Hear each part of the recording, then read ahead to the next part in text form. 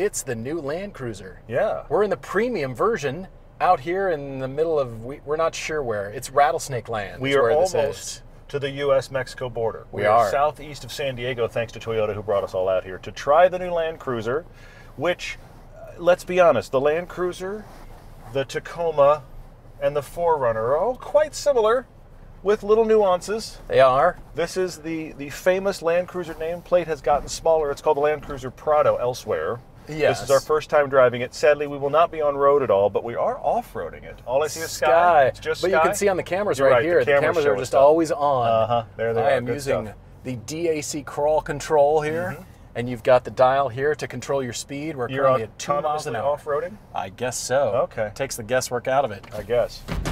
Great cars, great roads, and all the reasons we love to drive. Road trips, comparisons, test drives, and podcasts. This is Everyday Driver.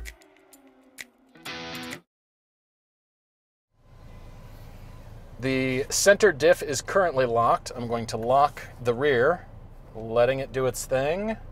Oh, you're cranking it up. It's like a volume knob for off-road cruise control. Oh, okay. We're leaned over a bit there. That's an angle. See, that doesn't bother you? Nope. Going that way doesn't bug me. Going right, I feel like we're going to roll over. It's funny how the perception is weird, yeah.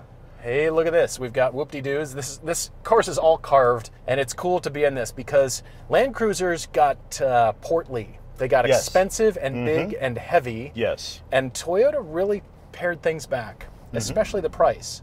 Come on, baby. Yep.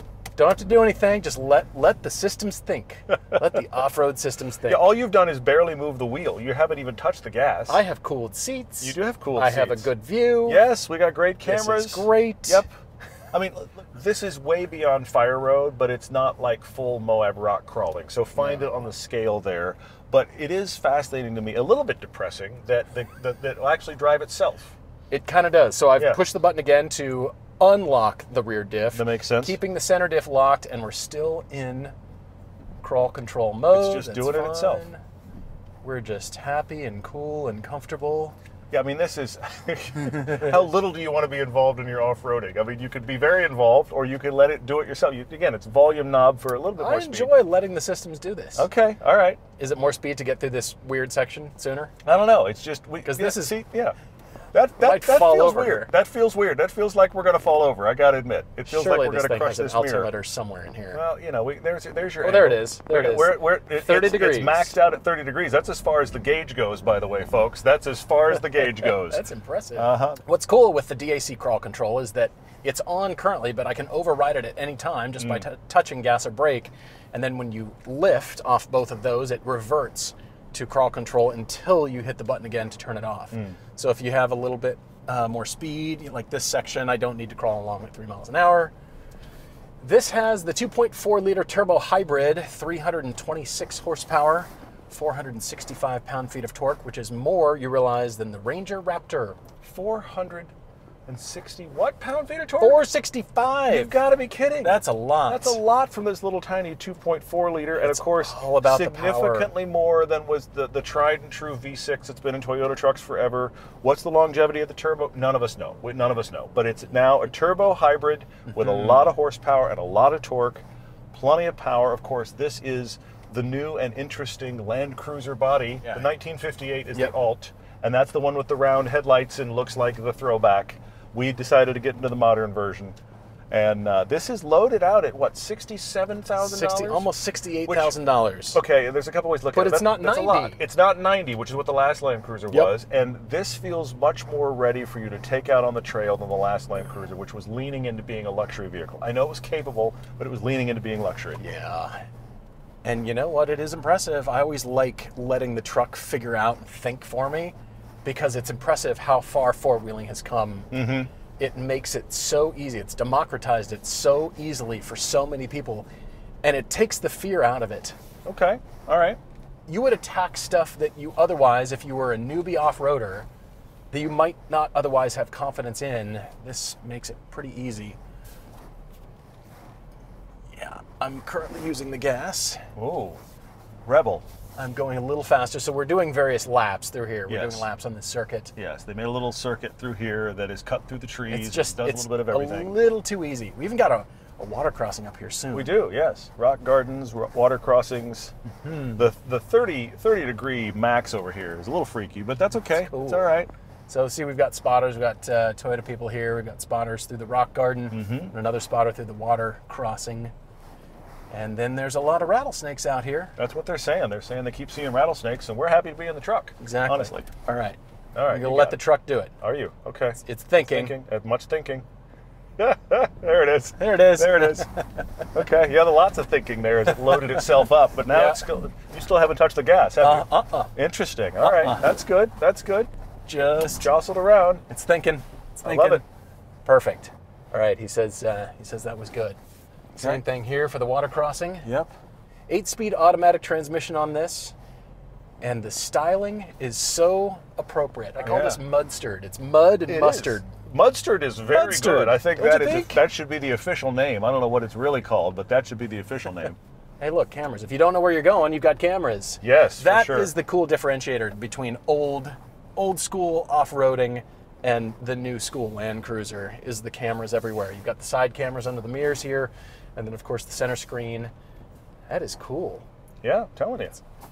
We were maxing the 30 You could almost earlier. drive just doing this. Yeah, you could. You could. I don't advise that, by the way, but you definitely could. I mean, it's better than looking at your phone, but all things considered. But if you're so used to looking at your screen, you could just go off-roading. You could off-road with all the in nice the size screen Yeah. here. Don't you think Toyota's done a great job with the styling and choosing to offer both the rectangle and the round headlights? Circular headlights for the 1958. Yeah, I think they've done a great job. And it looks good. I think this looks much more interesting than the old Land Cruiser, which again had become a bit of a luxury vehicle. This is a smaller vehicle than you're used to seeing for serious off-roading. Yeah, and hey, that old Land Cruiser just got too big and fat. It just kind of looked like a blob. This one is lean and trim. The styling is crisp. It is very definitive. It's very much within the Toyota styling range for all their off-road vehicles, and it looks so purposeful. I like the premium, even though it's $68,000, but it's not $90,000. Yes, and you can The get price these is down for significantly less. If you're getting the base trims and that kind of stuff, the price comes down pretty quick, which is helpful. does. Yeah. You could get the 1958 version, and that's the round headlights. And you've pay got less. you can get the cloth interior. Yeah, you can definitely same go engine, much same more simple, transmission. same exact powertrain. Absolutely true. They so have if you are nailed going to it think, in this truck. if you're going to think about this as a actual pure off-roader, then you can actually lean into that trim in a way you couldn't in the last Land Cruiser. You know, you could actually spec this out more with, for lack of a better way to put it, Jeep Wrangler thinking, and go pretty bare bones and get it much cheaper, and it still has the tech and the drivetrain, which is great. They need a NATO spec version of this. I mean, there will be more extreme stuff that this can easily handle, but that's pretty significant. That is true off-roading. Well, it's much more than the average person is ever going to do unless you are an off-roader. If you're an off-roader, that wasn't enough, but that's not most people buying, which is pretty cool. I wish we could take this on road. We can't, but I am excited to drive it. You need to drive this. Don't you think the styling looks great? I actually prefer the rectangle headlights. I prefer the more modern ones. I mean, I understand the nostalgia looking back in the 1958. I get it, the two-tone. I understand why they're doing all that, but I like the modern headlights. It feels like the right styling for sure. It's still stadium seating in the back. Yep. Just with a lot of legroom. A lot of legroom. It's so great. They've done it so well. There was opportunity to screw this up, and Toyota's done great things with this. I am super impressed. If I were in the market, I would totally consider a Land Cruiser. It's just cool. It just has cred. This is a pretty revolutionary change on what Land Cruiser is.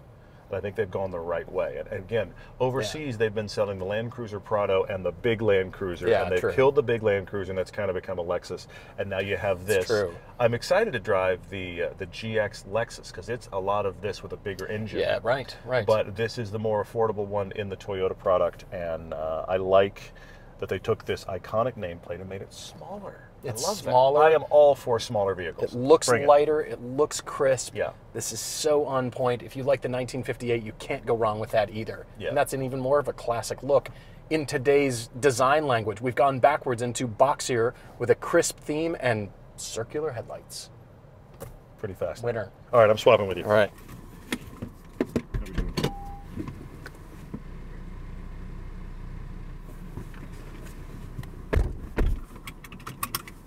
Mudstard, don't you think? Mudstard is correct. Mudstard. We need to tell somebody at Toyota they have misnamed this color. Mudstard is right. It's mud and mustard. Yeah, Toyota's done a great job with this. You know, this is interesting because it's a significantly smaller vehicle than the Land Cruiser was before, but when you drive it, I'll tell you this right away, it doesn't feel small. No. But it doesn't feel lumbering either. It's not a lumbering They beast. really have nailed that kind of middle ground in feel, which is hard to do. Yeah, agreed. I'm actually, look at me, I'm driving. Doing it. You're driving. I'm driving. Woohoo. Hey. I'm being an automotive journalist. I'm driving. All I see is sky. Oh, wait, cameras. There we go. You gonna lock the diff? I think you should lock the rear. Yeah, why don't I lock the rear diff? Why not? Let's try that. Okay, I'm just coasting. And the seal. I'm just coasting. Yeah, see, this is cool. Yeah, it's easy though. That's the thing. It's just Don't you think they just made it a little too easy? Well, and I'm Okay, actually you're having 30 to, like, degrees here. Hang on, you're going to get your 30 in a minute. 30 degrees up, 30 degrees to the side. That's what the max of the gauge is. But in a minute, we're going to max the gauge.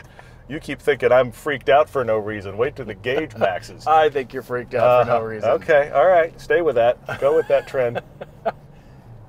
We're 30 gonna max degrees. The gauge. I'm just going to lean. We're maxing the against gauge. See, the B-pillar. gauge has gone yellow. It's gone yellow. See, It's you're 'cause I'm maxing the leaning. gauge. I'm telling you, that's not right. That's officially not That is right. awesome. But anyway, I'm just going to lean against 30 the B-pillar degrees over to the here. right that's significant. Just That's gonna- good. Yeah. Of course, you could be more hardcore off-road than this, but for a person yeah. who's going to drive, here's what's going to happen. Somebody's going to drive this as their daily. Lots of people are going to for drive sure. this as their daily. It's got They're just street cred for general family SUV, and then if they get to something that's hardcore off-road, what I bet is the average owner will never use as much as this is capable of. I agree to that. Even This if is they think, well, okay, I really guess we'll capable, try it with the Land Cruiser, and the Land Cruiser can be like, yeah, and? I like driving myself. I prefer it. Okay. I just wanted to see the system. I know. No, I it wanted to works well. feel- No, it works You have well. to let it Absolutely. think. Yep. You know? Yep. And then it'll kick in. It is interesting it how when you binds change up from the going, drivetrain. Yeah. You know, and then it goes. when you change from going downhill to uphill, it has a good think. It has a really good think. Well, it's like, binding up the torque okay. through the drivetrain. You can just feel the car Yeah. flex, and then Yeah. it's controlled. It's a lot faster when you're not using crawl control. This is actually a pretty short course. Yeah, it is. It is. These things are sweet. Land Cruiser is the best it's ever been. Wow, that's a statement. All right. I think it's the best it's ever been because I like tech, I like modern styling, but it's a new style. It's not the old stuff, and I like the old stuff plenty. Don't get me Okay, wrong. all right. I think it's the right truck for the right market. I think it's become That's right why I size. think it's the best it's ever been. Right size It's for the our right market. size, but it's the right size for modern families, modern buyers. It could go really old Yeah. school, or it could go really too luxurious and like Range Rover-ish. Yeah, well, that's Didn't need the to way do they were either. going. That's definitely the way they were It's going. right in between. Mm-hmm. I keep being pleased with the size of this. That's the big takeaway for me, is I think it is correctly sized now. I was worried about it not having a decent back seat now that it's gotten smaller. Oh, That's it's a fantastic. good back Yeah. seat, actually, and nice hatch behind it. Obviously, it's not a 7-seater, but you got really good usability out of it. I'm kind of surprised at the space in both the back seat and the hatch. I expected one of them would be a sacrifice. This is good on both. And I'm doing it myself. Woohoo! Doing it yourself. All right, the rock garden is a little bumpy. Yeah, it seems like it. That is the intention. It's gonna think. You're gonna have a think here. No, I'm going to have to hit the gas is what's going to have to happen. Yeah. Because I'm Little doing it bumpy. myself. Okay. Good for you. Ooh.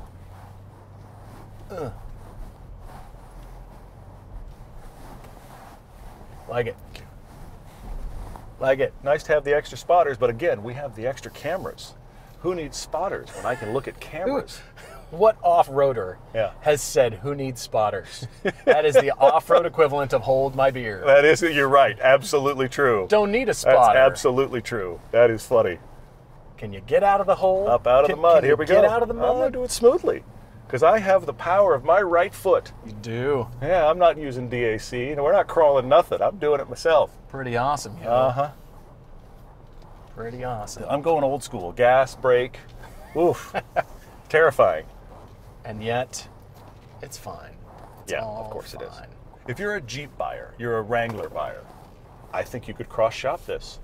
For the way most people would use it, if you're going full Moab, maybe not. Okay, but well, if you're shopping like a Wrangler or a Bronco, I think you may as well look at the new Land Cruiser. they could do a two-door version of this. They could. And that Wouldn't would that be be cool? your Wrangler competitor. That would be there. really cool. Well, but think about all the four-door Wrangler Unlimiteds, which aren't that usable and aren't that Yes. modern.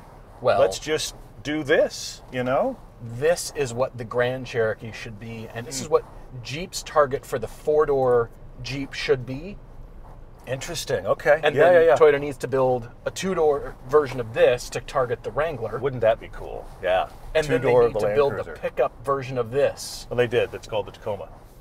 Yeah, it's done well. I look forward to the Impressive. road ride, but I'm pleased by what it's able to do here, and knowing that it's going to be better on the road just based on the architecture than something like a Wrangler. Totally. It's worth considering for sure. Totally.